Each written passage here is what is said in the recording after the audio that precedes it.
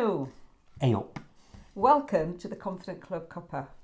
Now, Steve, another question we get asked a lot is, what do I do when something goes wrong? Yeah, there's lots of things could go wrong, isn't there? Right.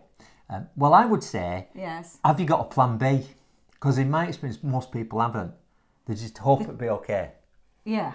So how do you develop a plan B then? Right, so first of all, you get a bit of paper, right? Yeah. And you brainstorm, or have a thought shower, or whatever you want to call it, on your own, or with your team. You go, we're doing this presentation, what are all the things that go wrong? So for example, yes. if we were to just take a heading like the environment, yes. what are some of the things that could go wrong?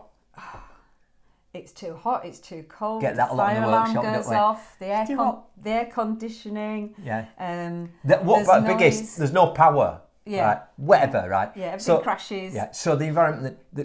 And technology. Right. Yeah, Slides don't work. What about people? Things that could go wrong with your audience. That could get in the way of a great presentation. Fall asleep. Fall asleep. So I've had fist fights, fall asleep, minor heart attack. I've had all those. Eating food, all that. Right. Yeah. Creating noise. Perhaps the biggest ones that I get are folk coming late. Do you get that at big an event? Yes. And phones, cell phones, mobile phones going off, right?